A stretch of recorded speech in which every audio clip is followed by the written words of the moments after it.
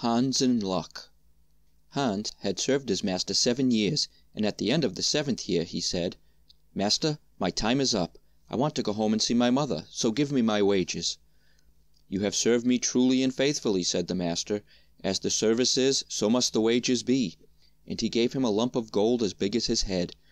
Hans pulled his handkerchief out of his pocket, and tied up the lump of gold in it, and hoisted it on his shoulder, and set off on his way home.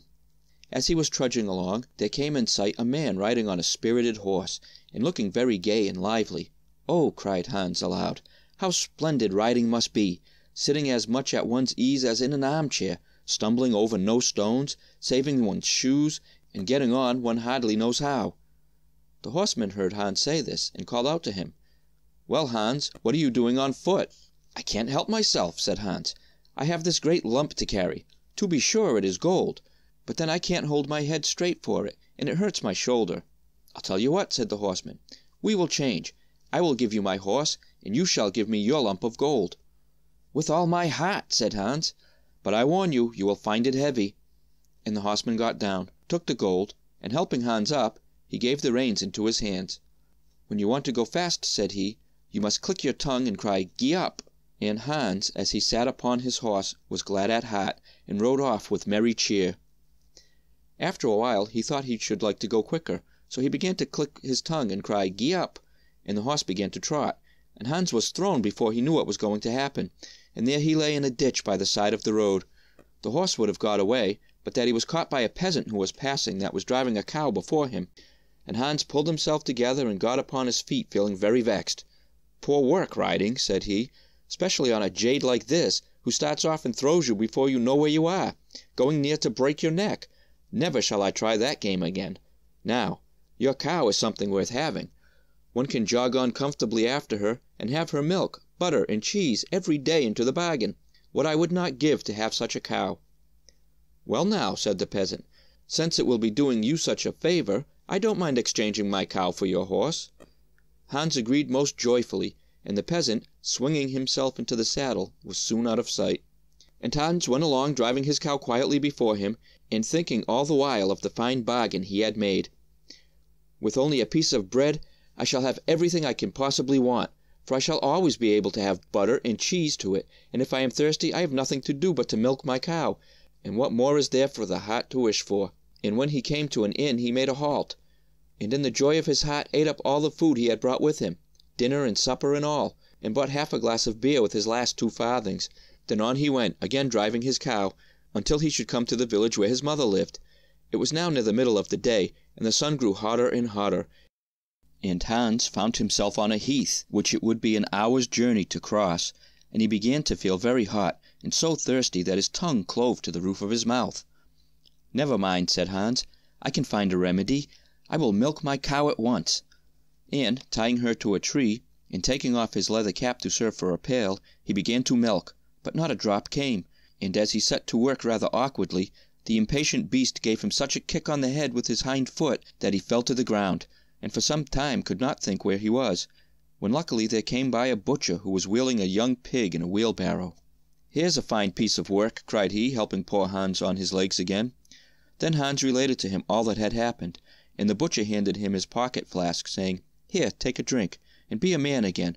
Of course the cow would give no milk. She is old and only fit to draw burdens, or to be slaughtered." "Well, to be sure," said Hans, scratching his head. "Who would have thought it? Of course it is a very handy way of getting meat when a man has a beast of his own to kill, but for my part I do not care much about cow beef. It is rather tasteless.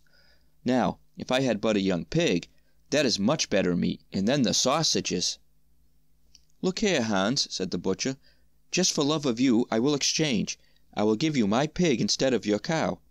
"Heaven reward such kindness!" cried Hans, and handing over the cow, received in exchange the pig, who was turned out of his wheelbarrow and was able to be led by a string. So on went Hans, thinking how everything turned out according to his wishes, and how, if trouble overtook him, all was sure to be set right directly. After a while he fell in with a peasant who was carrying a fine white goose under his arm.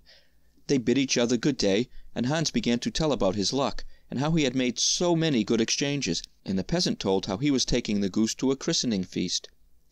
"Just feel how heavy it is," said he, taking it up by the wings. It has been fattening for the last 8 weeks, and when it is roasted, won't the fat run down?"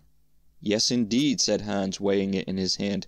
"Very fine, to be sure, but my pig is not to be despised." Upon which the peasant glanced cautiously on all sides and shook his head. "I am afraid," said he, "that there is something not quite right about your pig. In the village I have just left, one had actually been stolen from the bailiff's yard. I fear you have it in your hand. They have sent after the thief, and it would be a bad lookout for you if it was found upon you. The least that could happen would be to be thrown into a dark hole." Poor Hans grew pale with fright. "For heaven's sake," said he, "help me out of this scrape. I am a stranger in these parts. Take my pig and give me your goose." "It will be running some risk," answered the man, "but I will do it sooner than that you should come to grief."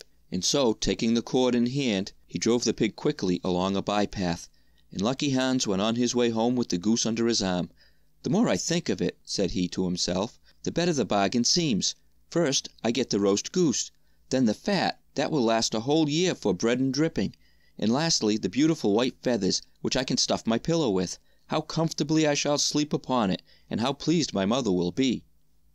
And when he reached the last village, he saw a knife grinder with his barrow, and his wheel went whirring round, and he sang, "My scissors I grind, and my wheel I turn, and all good fellows my trade should learn, for all that I meet with just serves my turn." And Hans stood and looked at him, and at last he spoke to him and said, "You seem very well off, and merry with your grinding." "Yes," answered the knife grinder, "my handiwork pays very well. I call a man a good grinder who, every time he puts his hand in his pocket, finds money there. But where did you buy that fine goose?" "I did not buy it, but I exchanged it for my pig," said Hans. "And the pig?" "That I exchanged for a cow." "And the cow?" "That I exchanged for a horse." "And the horse?"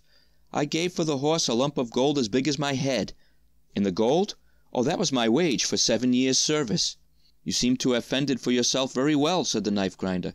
"Now, if you could but manage to have money in your pocket every time you put your hand in it, your fortune is made." "How shall I manage that?" said Hans. "You must be a knife grinder like me," said the man. "All you want is a grindstone. The rest comes of itself. I have one here. To be sure, it is a little damaged, but I don't mind letting you have it in exchange for your goose. What say you?"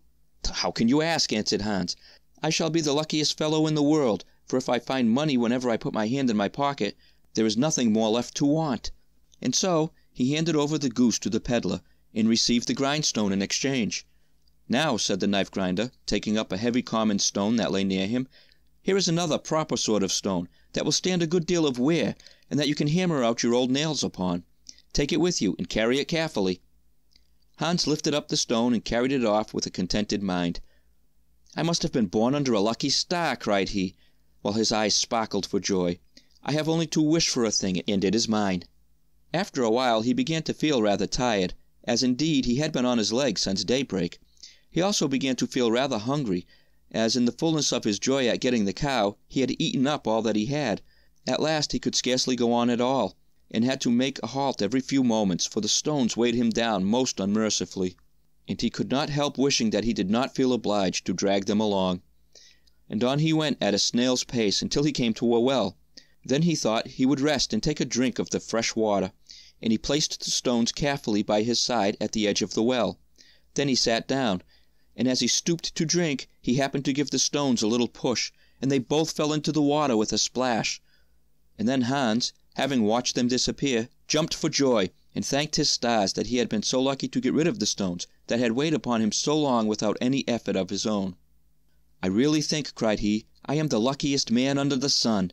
So on he went, void of care, until he reached his mother's house.